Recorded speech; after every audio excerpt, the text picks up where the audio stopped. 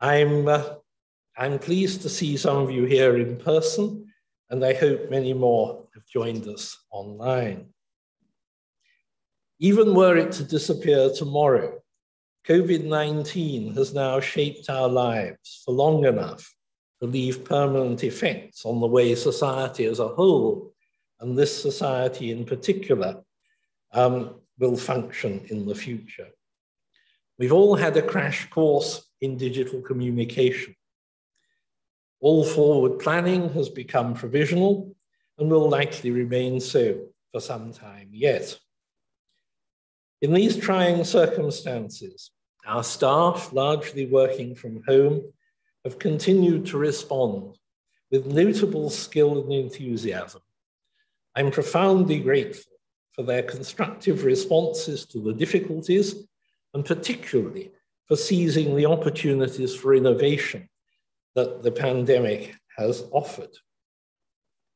The close of my term is perhaps an opportunity to take stock of the challenges and consider the opportunities that face the society after this unprecedented period of disruption to our established ways of working. It is fashionable to see disruption as beneficial in provoking and accelerating change. Break things is the motto. The challenge, of course, is to steer change in directions both positive, both for the society and for the sectors in which our fellows operate. Delivering positive change will inevitably be a major preoccupation of Martin, my successor. Following the changes to our statutes last year, our ethical conduct body is now established, with appointments through an open and competitive process. In effect, it has ultimate responsibility for upholding the Society's reputation, both externally and among the fellowship itself. The chair is our fellow, Simon Morris, who is also a solicitor, and it includes 7 other fellows and 5 external members. I'm very grateful to all of them for agreeing to serve, though I do hope that they won't have too many calls on their time and expertise. The details approved by Council in May are on our website. The Society, and particularly Danielle, moved quickly last year to live stream our lectures and conferences, open to anyone registering to attend. The shift hugely expanded our outreach, with live online participation being typically measured in hundreds rather than tens. This has greatly raised awareness of what we do and who we are, both in Britain and beyond, reinforcing our international remit and aspirations. I hope too that it's helped to demystify us, since the time-honored formal ordinary meeting that precedes the lecture is included in both the live version and that on the YouTube channel. Technology, of course, cannot entirely substitute for a live meeting and the interactions that take place in its margins.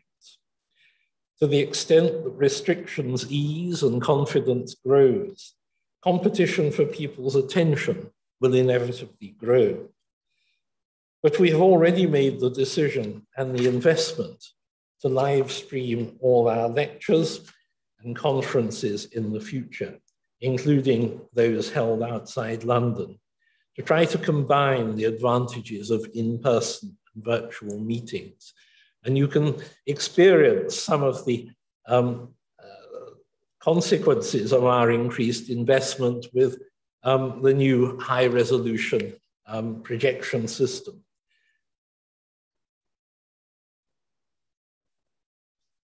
This will also allow us to invite speakers from distant locations without prohibitive costs for us or them, and so maintain and grow participation in our ordinary meetings, where I've seen particular interest from the near continent and Scandinavia, as well as indeed much further afield.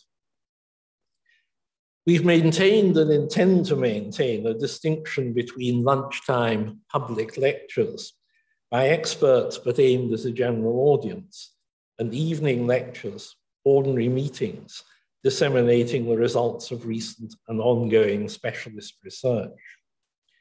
The audience figures achieved reflect the distinction, with proportionately higher live participation in ordinary meetings compared to a very high proportion of subsequent viewings of the public lectures. Pre-pandemic, we had successfully trailed, offering some seats at our ordinary meetings to interested non-fellows, other than fellows guests, not least because attendance by fellows could on occasion be embarrassingly low.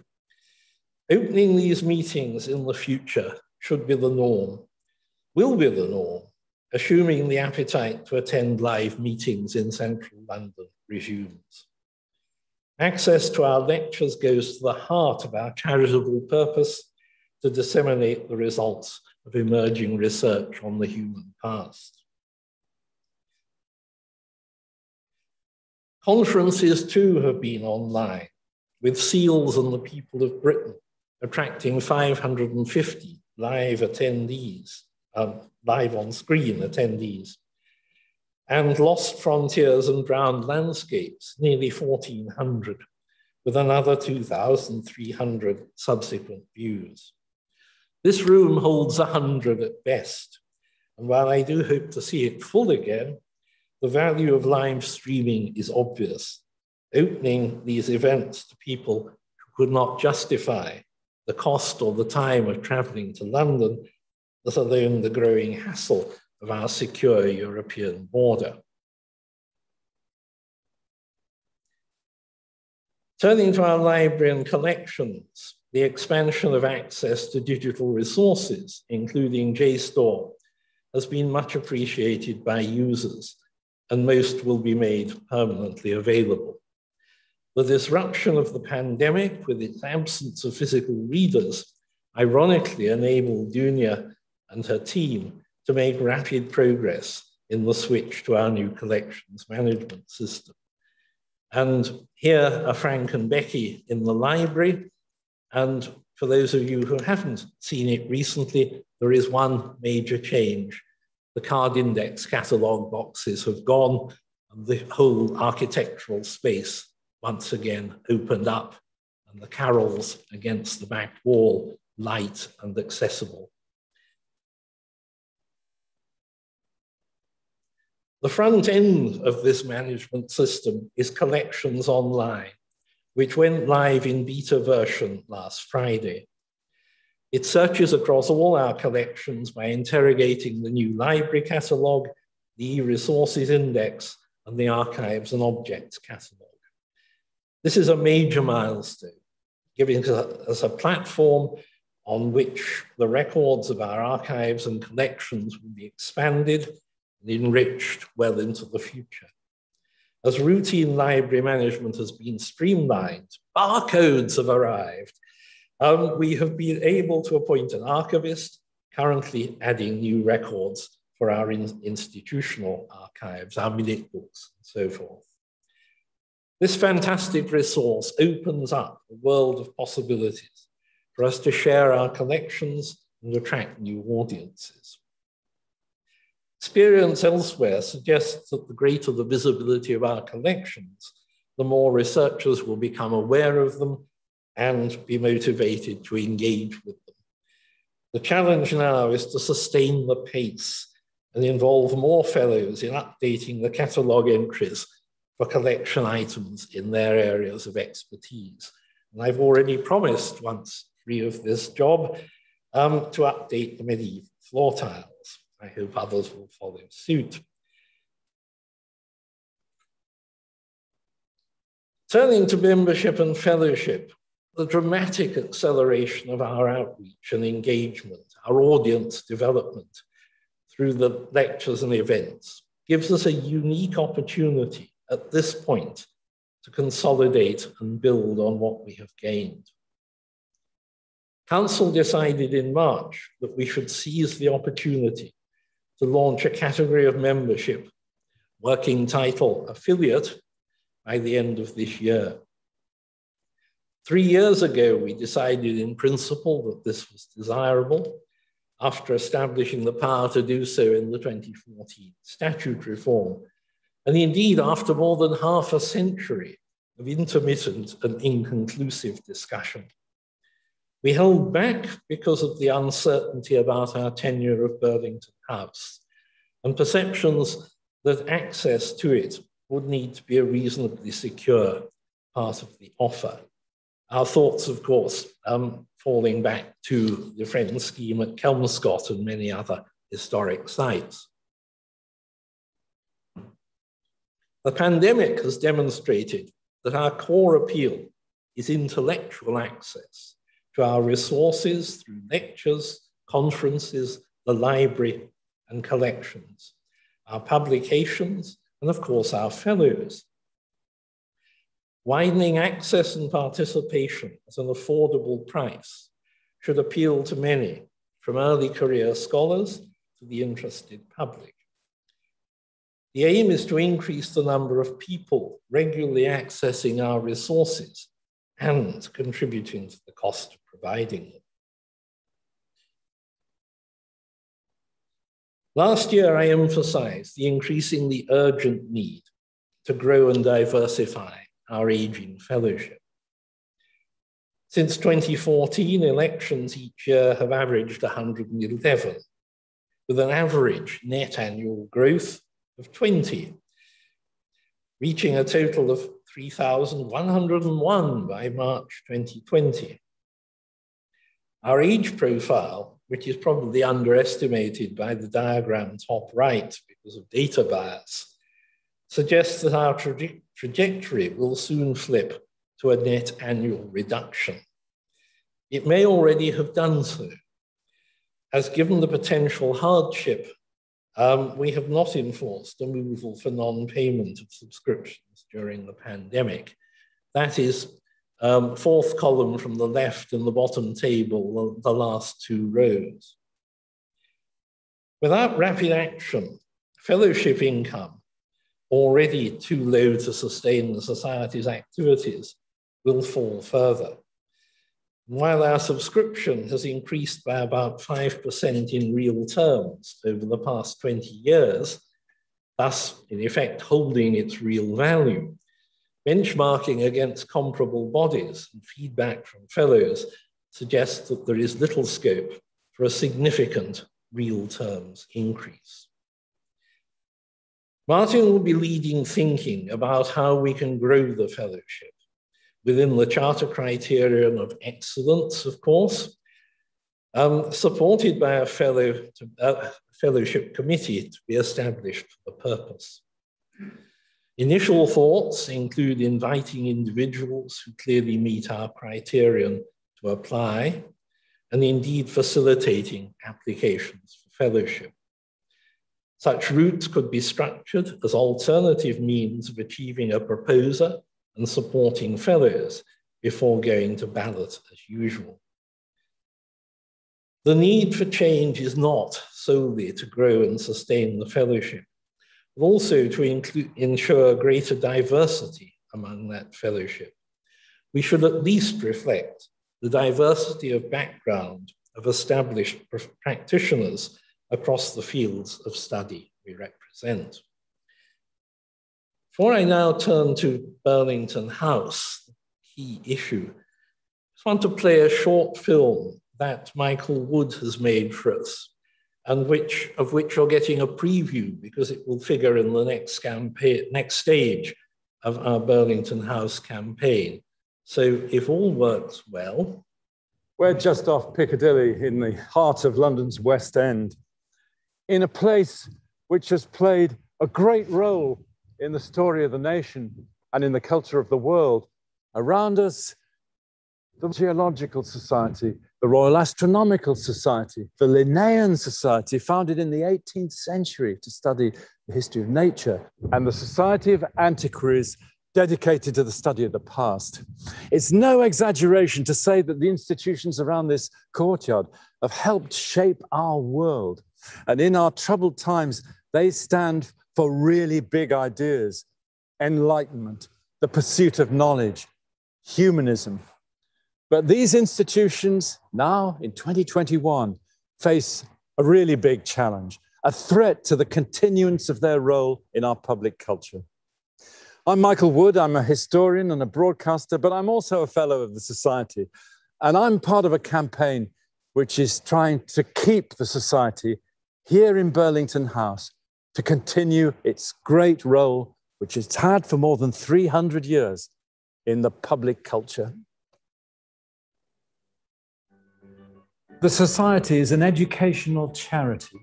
It promotes the understanding of the human past, and its fellows, men and women, are elected because they've achieved distinction in this field. These are some of the fellows who founded the Society in a London tavern more than 300 years ago, although its roots go back even further to Tudor times, incredibly. And here are some of the fellows and researchers who are working today. Today, the Society is a hub of research, exploration, and discovery. It's home to over 40,000 objects, paintings, prints, and drawings. People come from all over the world to study the collections here, where enthusiasts meet the experts, and new ideas are born in the library and the lecture room. And this is the library. Just look at that. World famous. 130,000 books and manuscripts that have been gathered or gifted since the 18th century. Over 50 heritage charities use the building to support their activities each year. And the Society is also a key resource for early career researchers from around the UK who come here to explore the collections and to meet and network with its fellows. The Society's remit is to protect and foster public understanding of our heritage. A lot of the things you see today on TV have the Society's work behind them. For instance, the analysis and the publication of the Staffordshire Hoard, and not to mention the story that lies behind Richard III. And the value of the Society's contribution to our national cultural life is incalculable.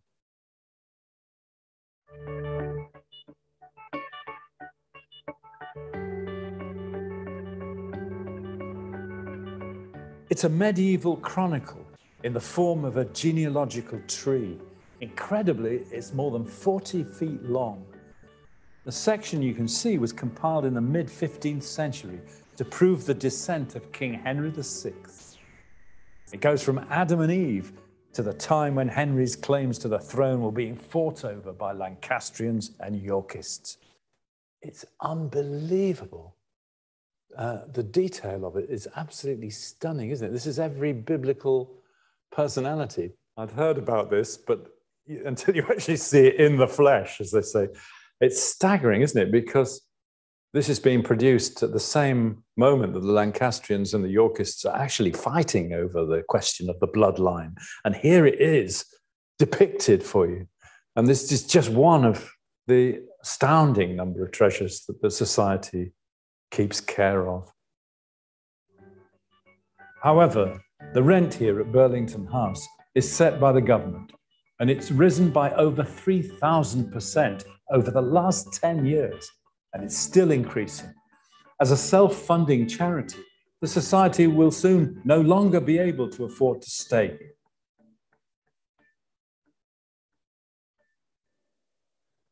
Unless this is resolved, the Society will have to consider selling off part of its collection.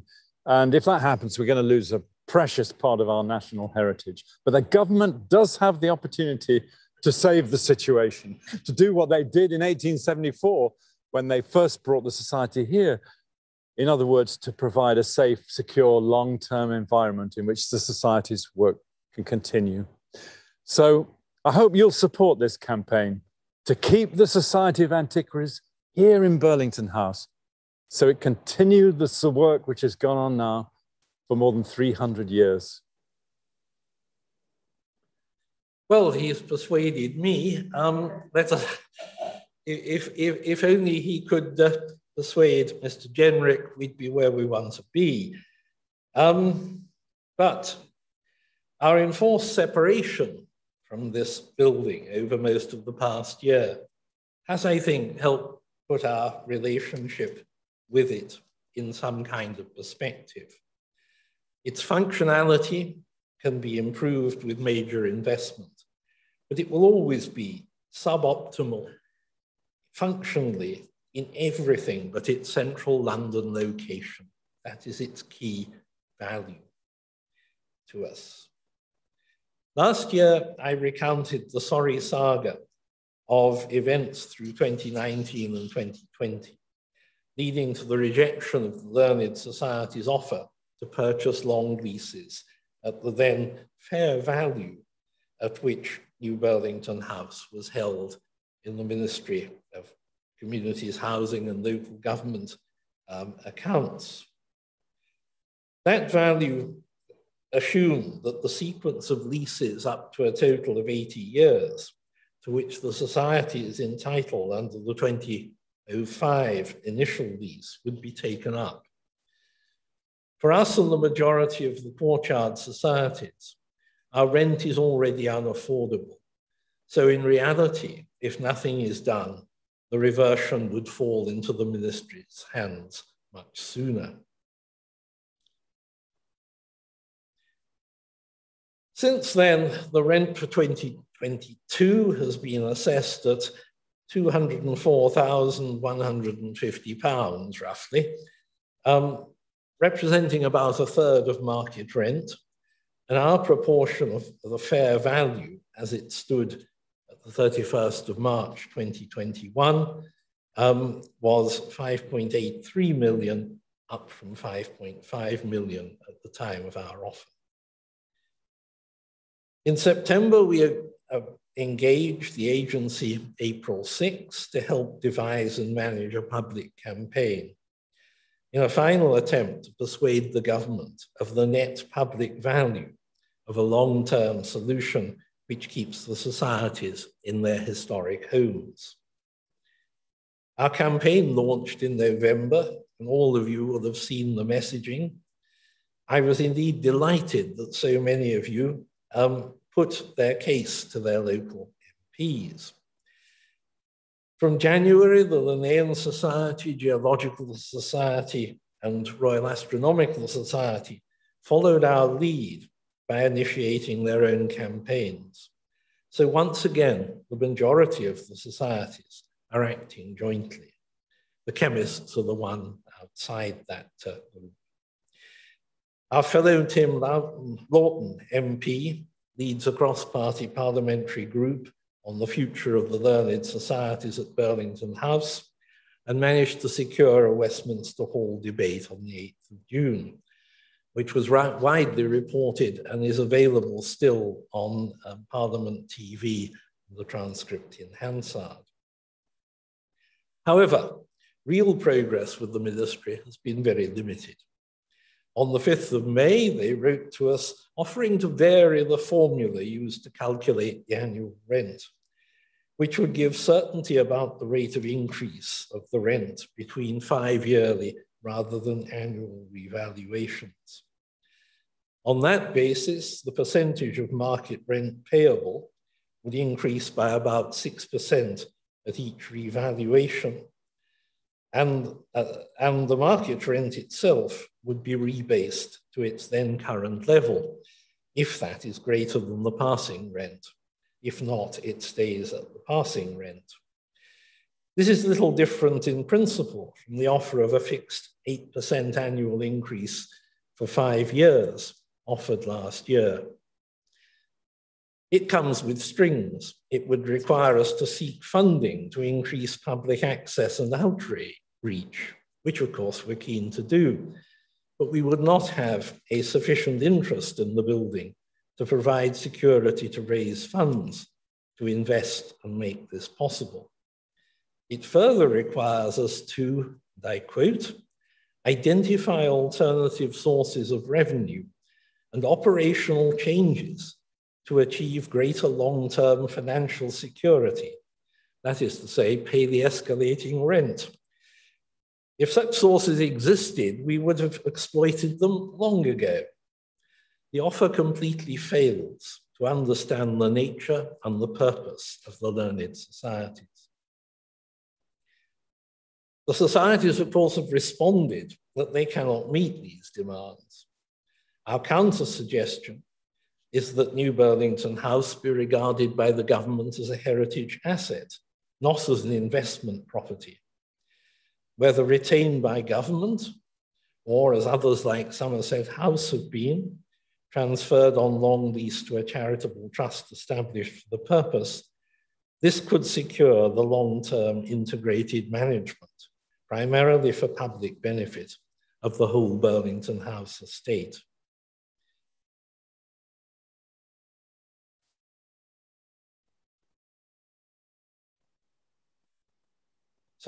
But whether from government or such a trust, we and the other learned societies need to buy long leases of our apartments at a nominal rent to give us both security and a sufficient legal interest to be able to draw in perhaps £4 to £5 million in donations from the National Lottery Heritage Fund and others to invest in and modernize the building to the extent that its two-star listing allows.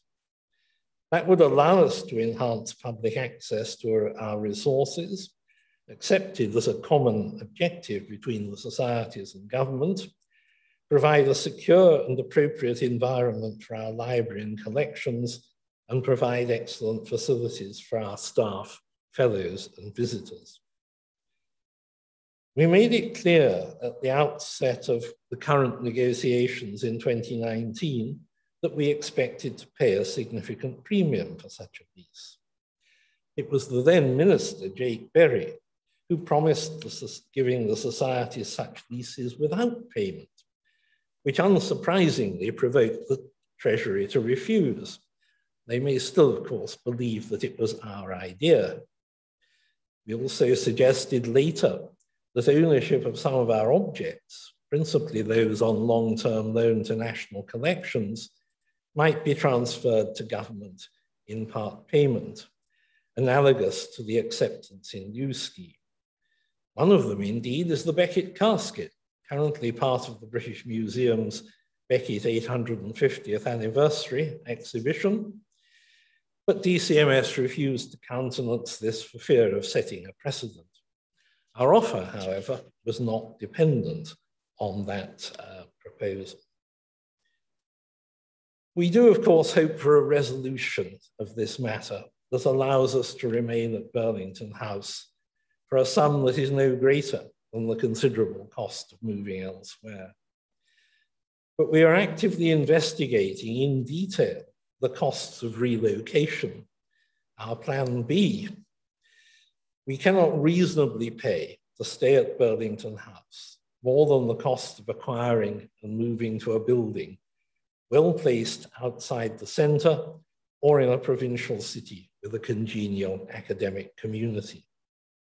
It would be difficult to justify to the Charity Commission, as we would be bound to do, competing with the market in the most expensive patch of real estate in the country, even if we could afford to do so.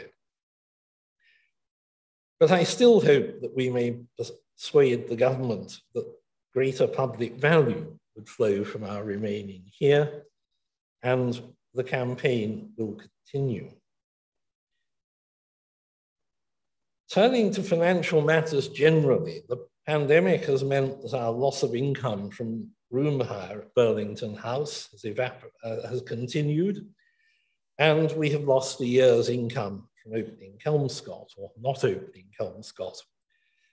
Hence, we've worked hard to secure COVID-related emergency funding, 2 successful grant applications, $75,000 from the Cultural Recovery Fund, which has incidentally in part gone towards our new facilities here, and equipment for digitizing our collections, and $40,000 from the lottery's emergency fund to operational costs. With the onset of COVID last April, the value of our investments and income fell dramatically. But since the autumn, they've recovered, although the markets remain volatile. And of course, we are gradually eating into our capital to pay the escalating rent here at Burlington House. The other threat to our financial sustainability, the potential liabilities from the shortfall in the university's superannuation scheme, still hangs over us. The contribution rates recently proposed for employers and employees are regarded by almost all employers as completely unrealistic, although there are now signs of some progress in negotiations between the USS trustees and Universities UK. We have taken what steps we can to mitigate the risks, creating a new company, Lampada, to employ new staff joining the society, who can then enroll in a different pension scheme, affordable both to them and to us. Moving on to a more successful engagement in property. At Kelmscott, by contrast, we own it. We've attracted major funds for investment in its physical repair, transformation of the public and educational facilities, now nearing completion.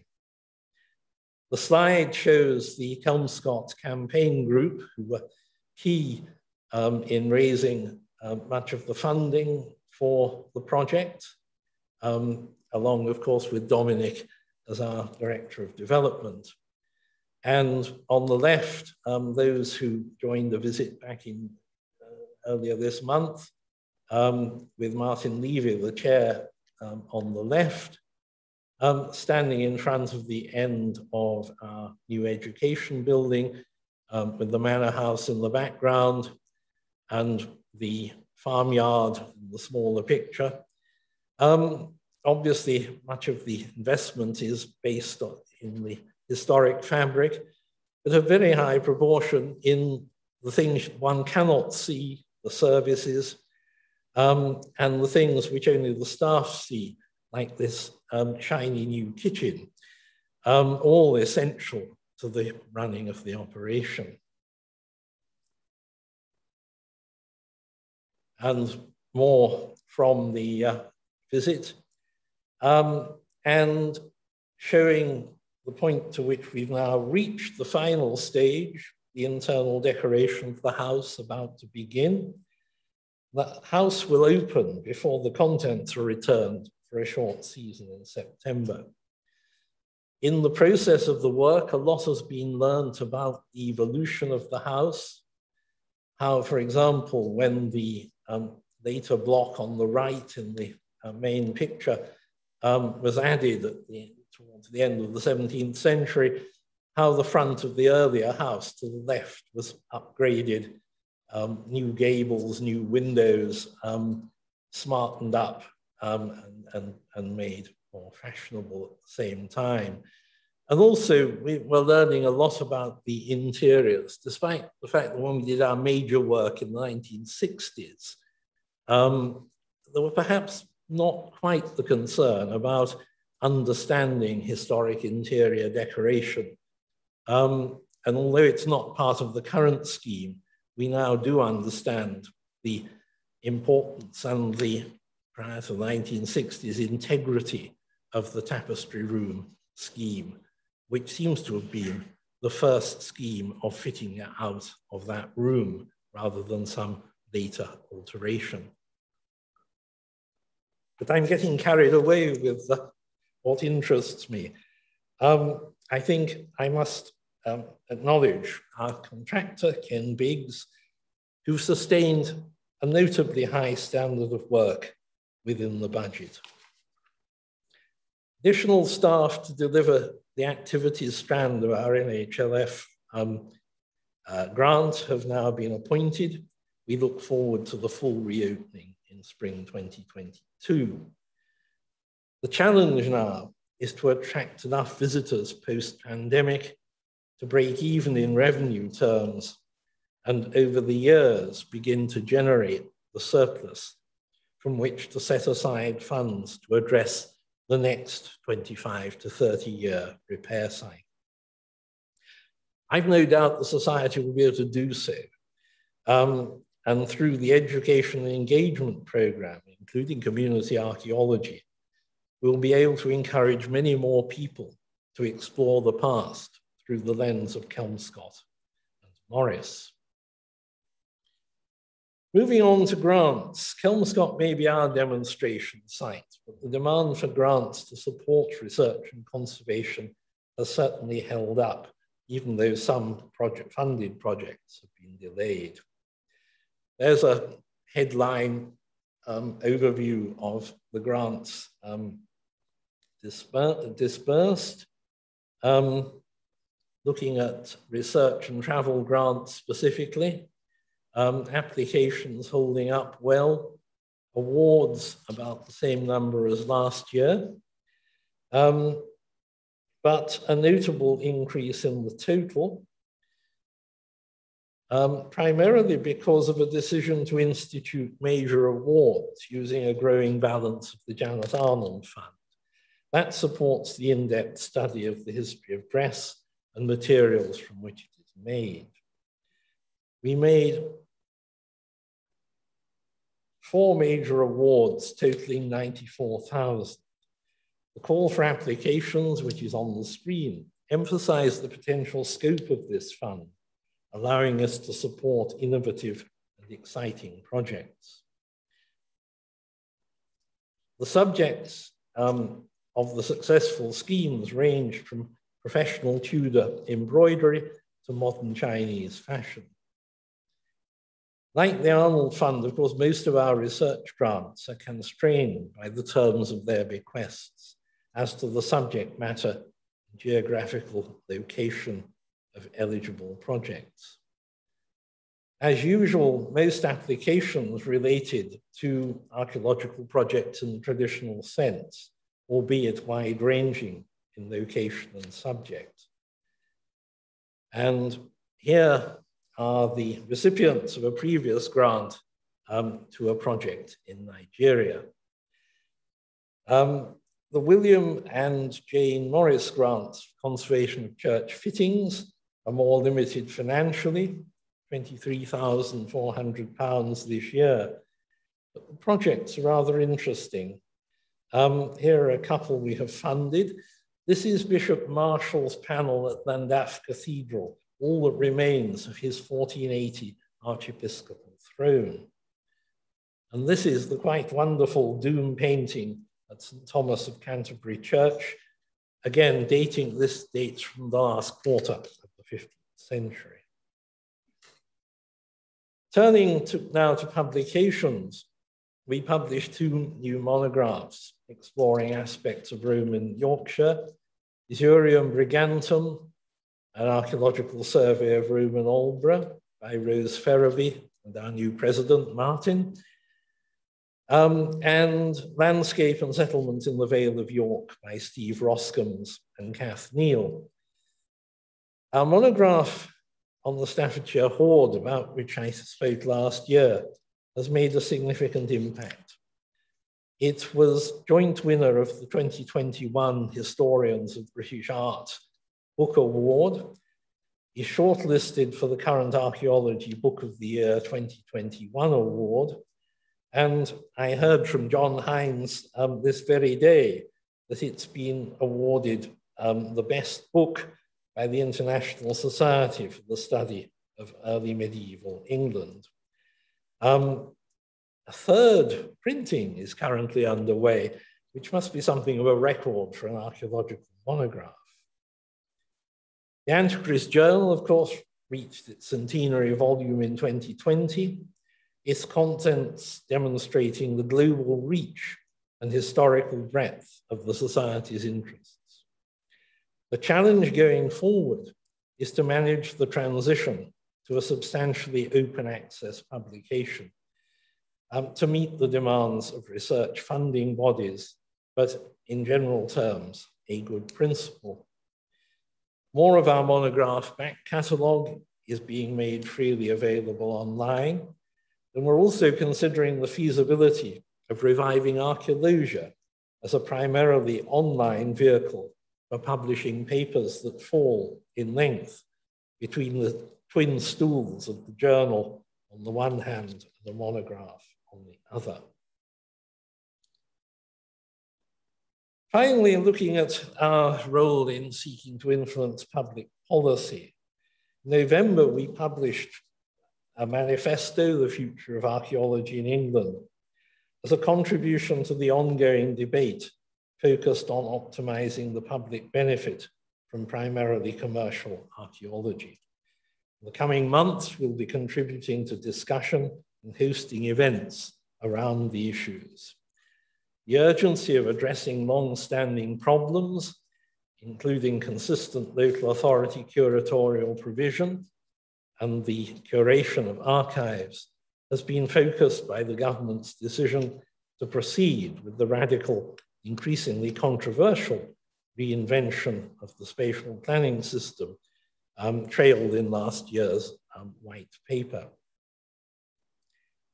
The study of archaeology in our universities is also under pressure, as the study of STEM subjects and funding for them is being privileged over the humanities, including history and archaeology, despite, of course, archaeology having a major and increasing science component.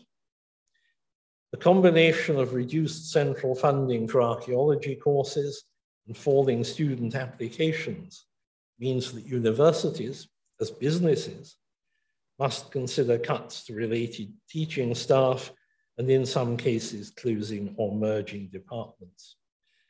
Proposals at Chester and more recently Sheffield have appeared in the press. Now, it's not the role of the society to second guess the individual outcomes, but we are concerned and we expressed our concern that unique areas of expertise, particularly scientific expertise, are not lost in a series of ad hoc decisions, shaping a field where some rationalization seems inevitable. During the year, too, contested heritage has been a key public issue. The Society responded with a position statement on our website intended to prompt constructive debate among fellows. Our approach is determined by our published values, in particular, the equal rights and status of multiple communities in their relationship with heritage, and the relevance of heritage as a resource fundamental to senses of identity. Last Friday, we held an online conference, Intertwined Histories, Legacies of Colonialism and Empire, the launch event for a series of panel discussions on related themes, including diversity in employment in UK heritage, which will be held during the coming year. Again, details on the website. I'm going to end, I'm sure you'll be pleased to hear those words, summarizing what I believe should be among our priorities for the next 3 years and indeed beyond. As I've outlined, the impact of the pandemic on the Society's activities has so far been mixed. Losses, of course, but also innovations, accelerated technological progress, and dramatic audience development. Mainly thanks to the flexibility and commitment of our staff, we have demonstrated that the Society is resilient, able to respond rapidly and effectively to drastic changes in circumstance. We need to continue on this path of radical and effective action to address matters which, though less dramatic than the pandemic, will otherwise insidiously undermine us. The most important, I believe, is to try to sustain our hard-won online following, build on it through affiliate membership, and grow the fellowship in real terms, addressing our lack of diversity in the process. We must invest in growth to ensure our relevance and our viability into the future, and counter the demographic time bomb of our current fellowship profile. Next, the Burlington House question really must be settled. I thought that 3 years ago, and it is still not settled. But for years now, it has distracted our energies, consumed our resources, all for far too long. If, despite our best and final efforts, which is what I think that the campaign must represent, the government continues to hold its line and will not come to an agreement that reflects the public value and potential of the co-located societies and their collections, as well as the value of Burlington House to the societies, then we must move. We must do so by 2025. Otherwise, we will be the proverbial boiled frogs.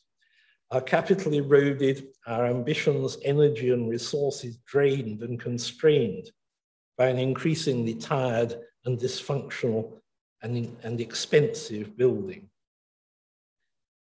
We've shown at Kelmscott that we can summon both the vision and the funds to invest heavily in a building that we own, whether by buying a lease that reflects the value of Burlington House to advancing our charitable purposes and modernizing the place, or doing so elsewhere.